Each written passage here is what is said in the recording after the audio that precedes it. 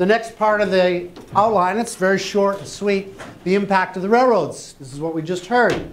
Railroads changed lives, even time. And then we go to that section in your outline called Railroad Time. Before railroads, people used solar time.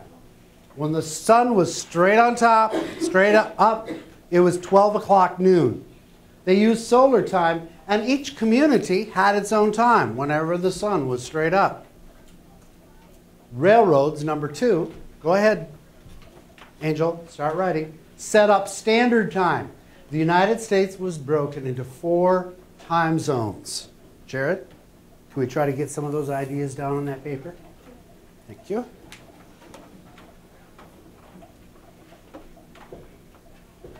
Moving on to that section, the impact of the railroads.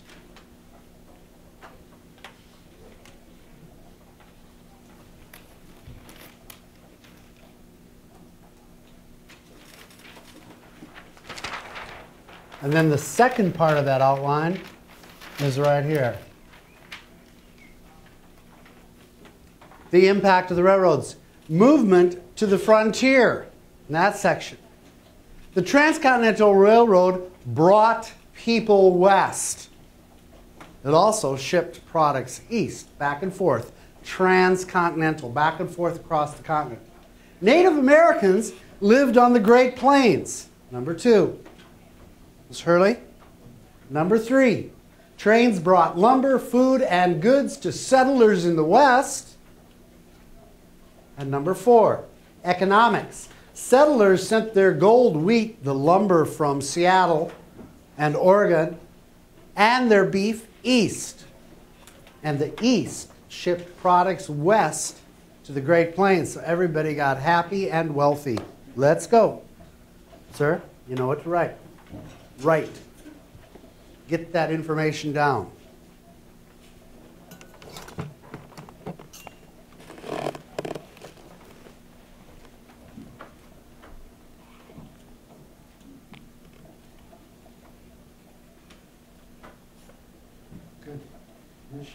Do not go on to the questions at this point when you're finished with that outline. Just complete the outline. And then take a look at that map, if you will. Really try to understand this time zone map. You'll see all the railroads that are on that map. Eventually, there was many railroads that were built across the Great Plains, the west, getting through the Rocky Mountains and then to the Sierra Nevadas. Soon after this Transcontinental Railroad was built.